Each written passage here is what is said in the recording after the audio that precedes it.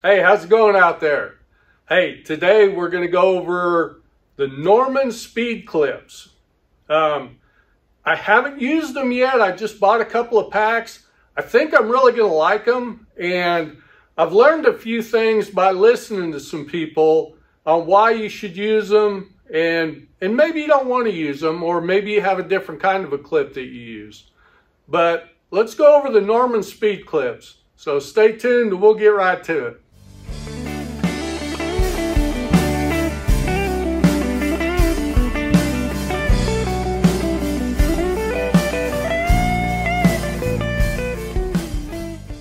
Today, I want to go over the Norman speed clips.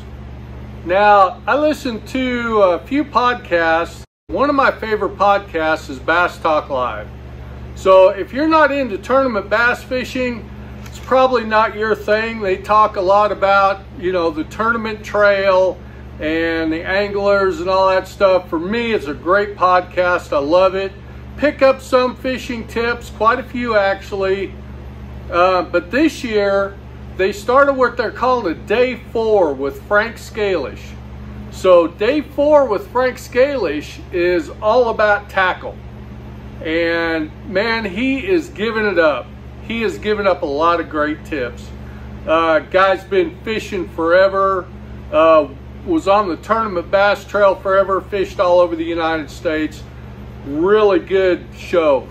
But it's Day 4 is what they call it. So go to YouTube, Bass Talk Live, it's BTL, and look for the Day 4 series with Frank Scalish.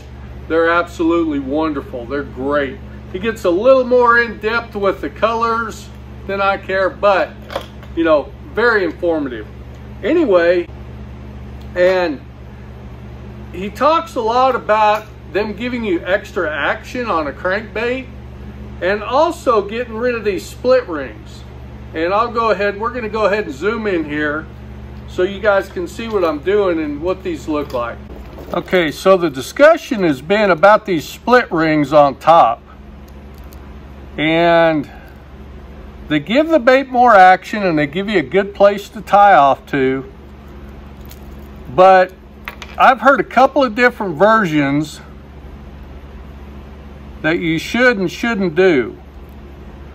They say you shouldn't tie right in the middle where they come together, and then I've heard others say that you should. So I'm actually fairly confused, thoroughly confused. And I know you probably can't see it, but that's where the split rings come together. And some people say tie right in the middle of that, and others say tie on the opposite side of that. So I'm really not sure which is best. But you have this option.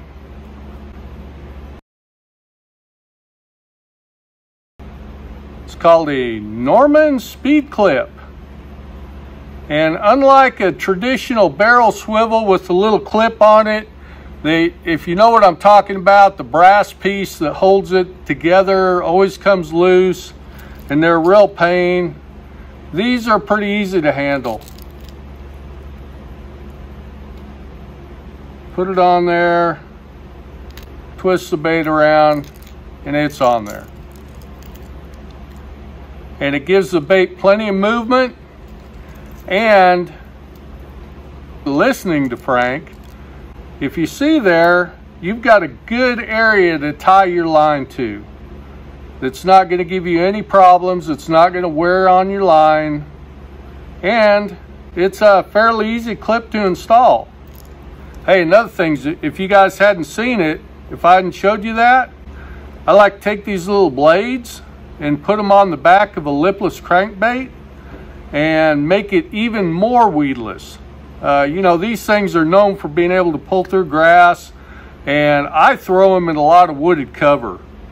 And I got that off Mark Daniels Jr. Video. And I used it for a good portion of last year, and it really does work good. Hooked a lot of fish. Can't say it helped or hurt my hookup ratio, but really good tip there by Mark. because it definitely does make it more weedless. All right, we got that one off. Hey, and these pliers here, they're relatively cheap on Amazon.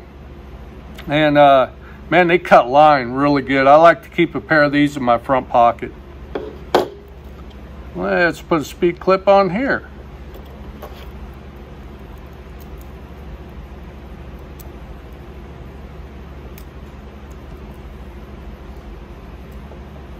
All right, there we go. Now this, I had always tied my spooks, I'd always tied the line straight to my top waters because they don't come with anything. They say that really you should put one of these on there to give the bait more action. So we'll slip one on there. Okay, that easy. Now, whether you would want to leave this on your line and change it with each bait, that's a personal preference. They are a little expensive. They're about 75 cents a piece. A bag of 10 is going to cost you, over $7. So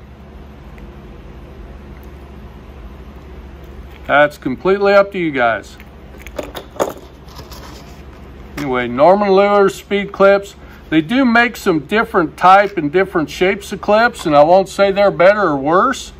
It's just I've heard 3 pros talk about the Norman speed clips, and that's what they use. And that's what you want with these types of baits. With these, the poppers, you want that bait when it's slack, when you jerk on it, you want that bait to be able to dart to one side or dart to the other.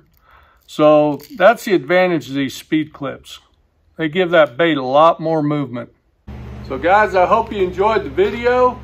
And I'd feel bad if I didn't tell you about another top angler out there, 40 years experience, giving up great tips. Randy Blockett. It's called the Intuitive Angler. The guy is phenomenal. He does phenomenal things with baits as far as how to rig them, little tips and tricks. So go check him out as well for your bait rigging tips and things like that. And Bass Talk Live, Day 4 with Frank Scalish. So hey, we'll see you on the next one. If you enjoyed this video, hit like and subscribe. Let's get out on the water and have a great day.